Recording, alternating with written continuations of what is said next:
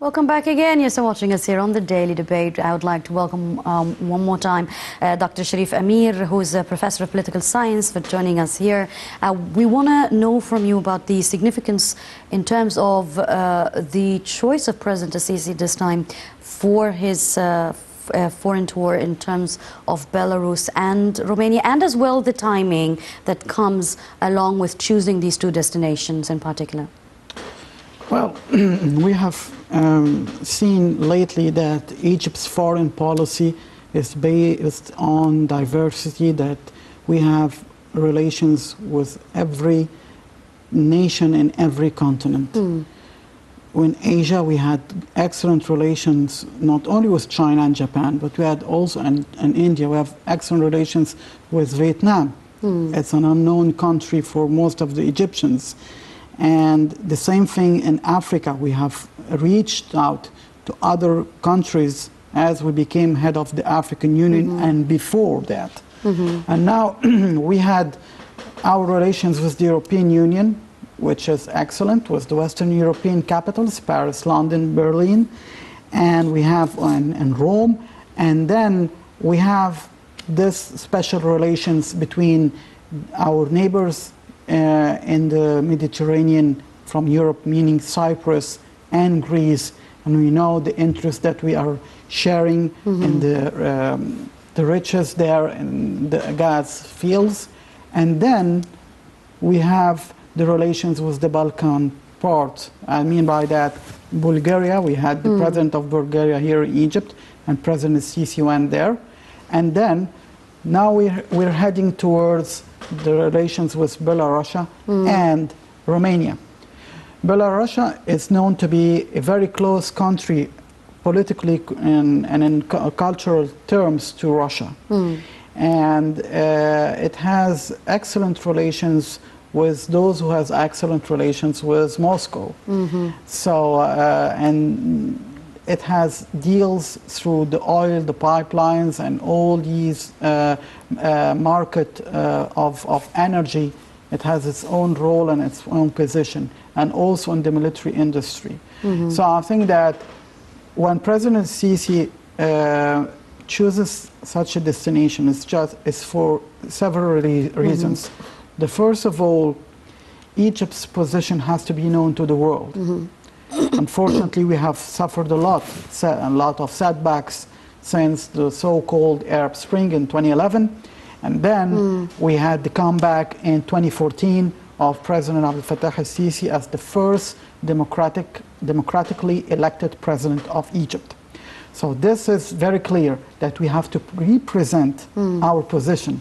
We cannot waste any more time. Yes, but we want to talk even a little bit further before 2011. I mean, it seems to be that this is the first visit of an Egyptian president for Belarus, for instance, and there's definitely no doubt that Egypt is not only there to reflect its position worldwide, but as you said, now there's a lot of things ongoing in Egypt that it needs to promote for in terms of foreign investment.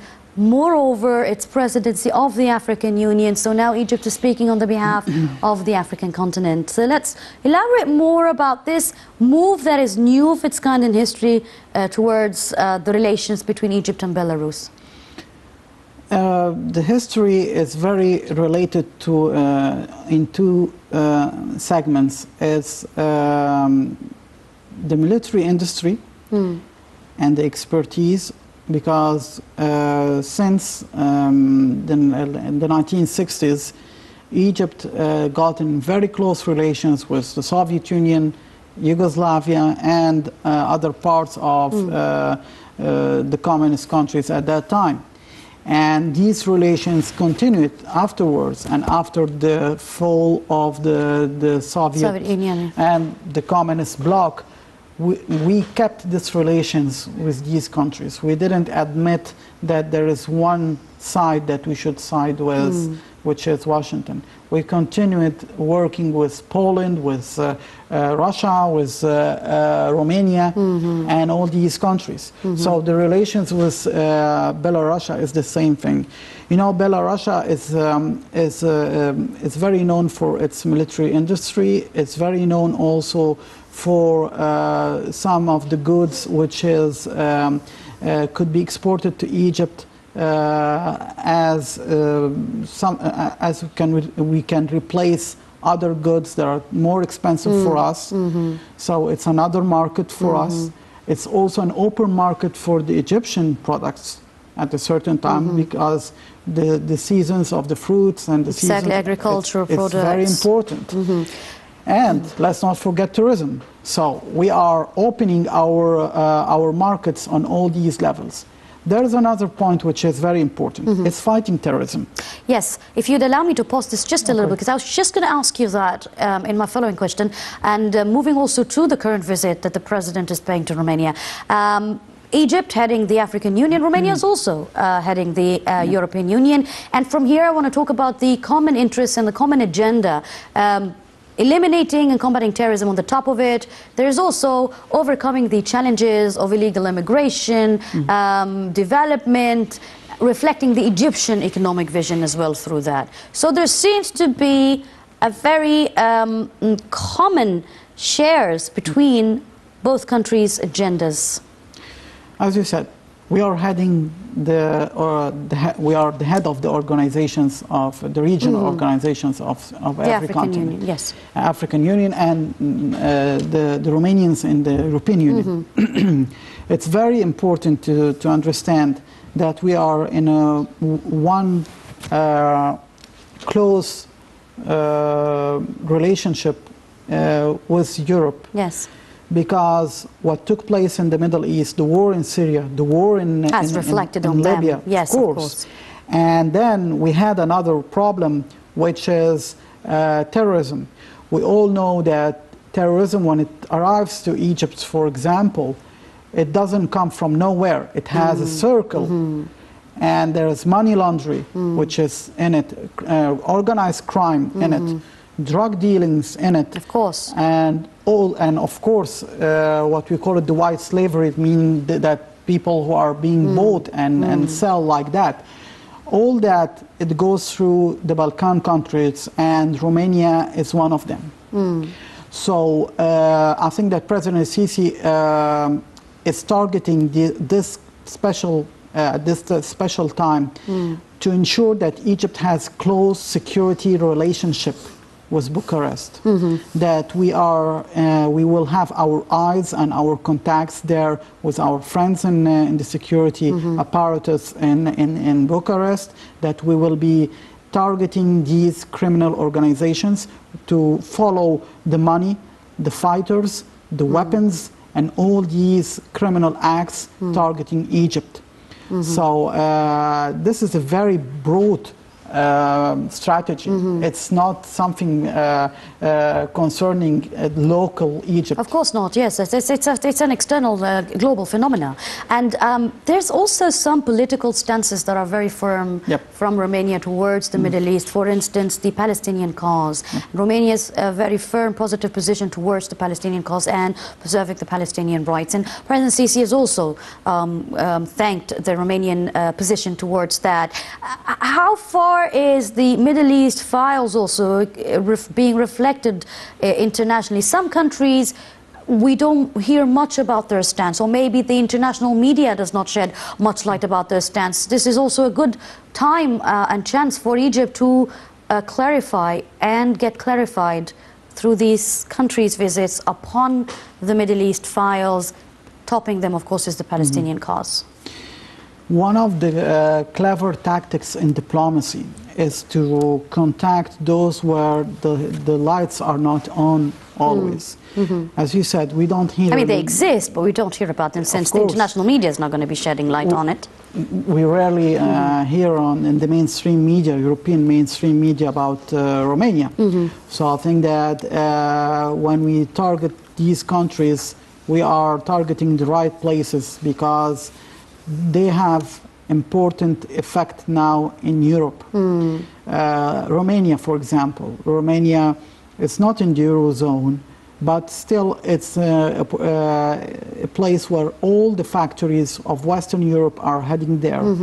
We know, for example, that the French car makers Renault, they are based there now. They are the hub now of several marketing in Europe.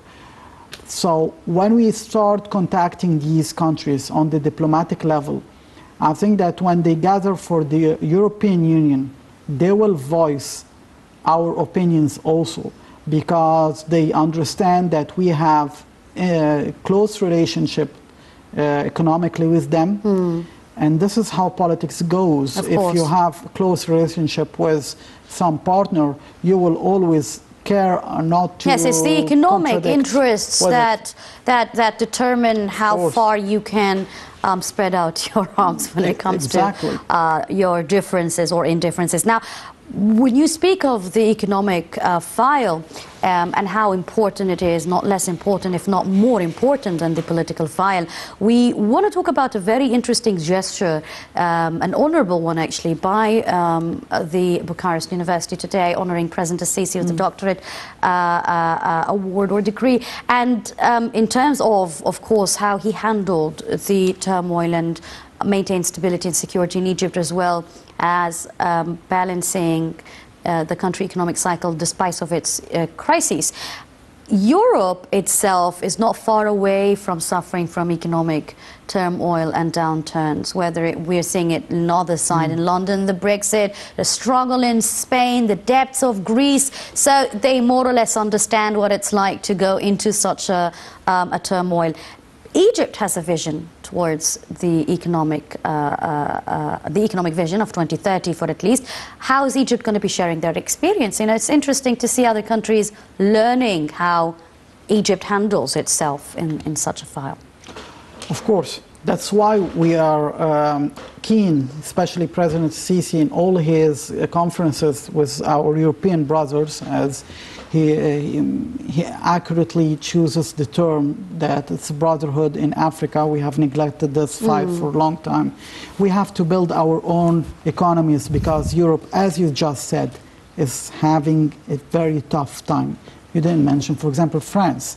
France is... Oh, how can I forget France? Wait, see, Europe is quite a big, of course, a big continent. But they have the yellow vests continuing. But yes, they are suffering. I mean, the entire world has suffered one way or the other. But I'm talking about Europe itself, because recently there's been a lot of presidential tours to Europe. We're seeing closer ties between both continents, Africa speaking here, and Europe.